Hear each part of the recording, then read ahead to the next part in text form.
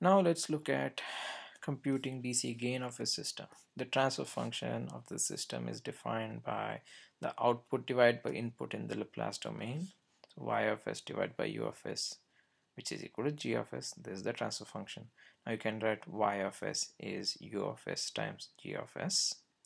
Now if the input is a step, or u of t is a step, then u of s is 1 divided by s. So for step input I can write y of s is g of s by divided by s. I just taken u of s and substituted with 1 divided by s for step input. Now DC gain by definition is given by limit as t tends to 0 of y of t.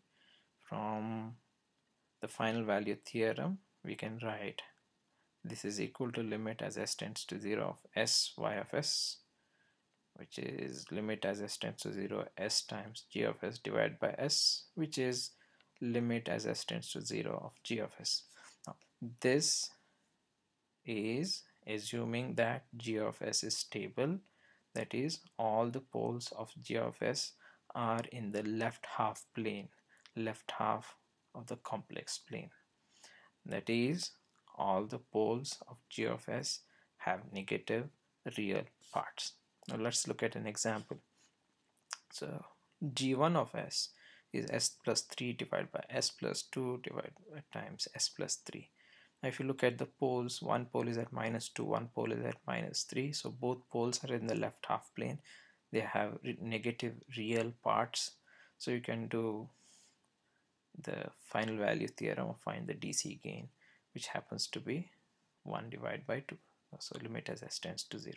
Now if you look at this function now here, if you factorize this, this ends up being s divided by s minus 3 times s plus 1. Now this pole is at s equal to minus 1, that is stable.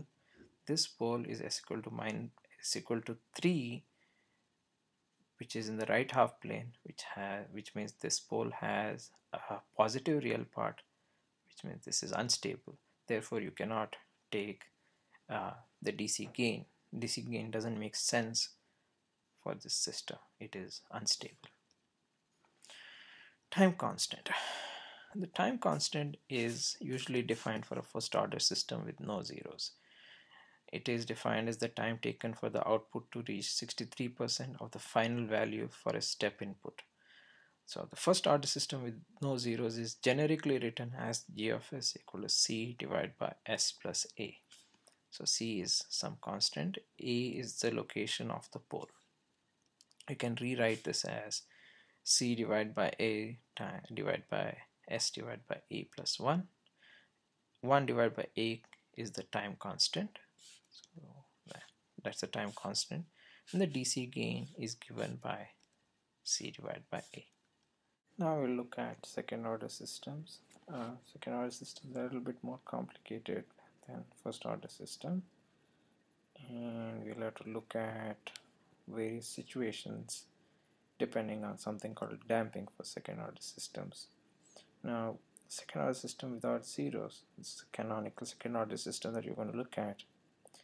The transfer function is given by g of s is kdc times omega n squared divided by s squared plus 2 zeta omega n s plus omega n squared. So this here is the characteristic equation. So the DC gain is obviously kdc.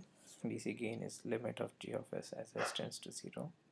So as tends to 0, this becomes 0, this thing becomes 0.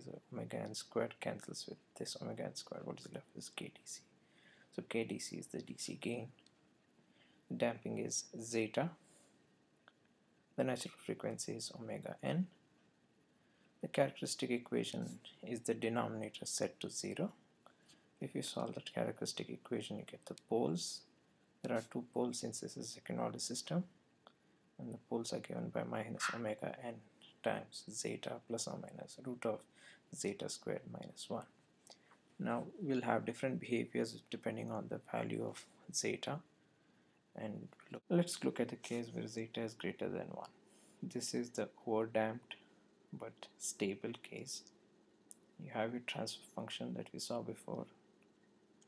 If you look at the poles, again, poles are the roots of the characteristic equation, s1, s2, that is equal to minus omega n times zeta plus or minus root of zeta squared minus 1. When zeta is greater than 1, this term here, root of zeta squared minus 1, is real. And since zeta is always greater than or equal to root of zeta squared minus 1, this is a positive number. Effectively, both roots are distinct and negative. So we'll write what the expression for y of s is, given that u of s is a step. Now the denominator of the transfer function can be factorized into two factors because the roots are real. And if you do partial fraction expansion and do Laplace inverse, this is the expression that you get. If you notice, this is a summation of two exponentially decaying terms, and as t tends to 0, this will end up being 0, this will end up being 0.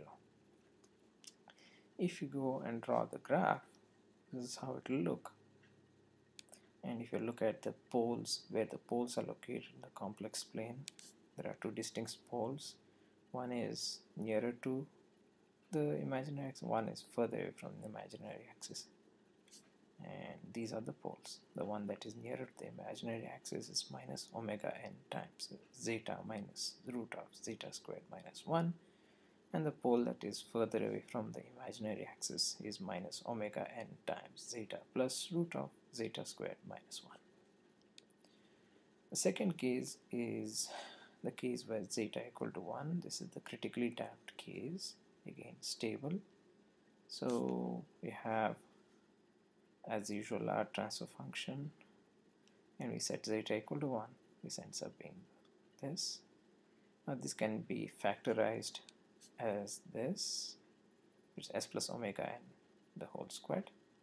If we do partial fraction expansion and invert it, this is the expression you get for y of t. It is 1 minus e to the power of minus omega n t minus omega n times t times e to the power of minus omega n t. Notice that both roots are at the same location, both poles are at the same location, minus omega n. If we draw this step response, this is how it looks. For comparison, I have also put the overdamped case. As you notice, the critically damped case is much faster than the overdamped case. Typically, the goal of controller design is to get a critically damped system because it responds the fastest and has no overshoot, etc. If you look at where the poles are, both poles of the characteristic of the transfer function, or the roots of the characteristic equation, are at the same location, minus omega n.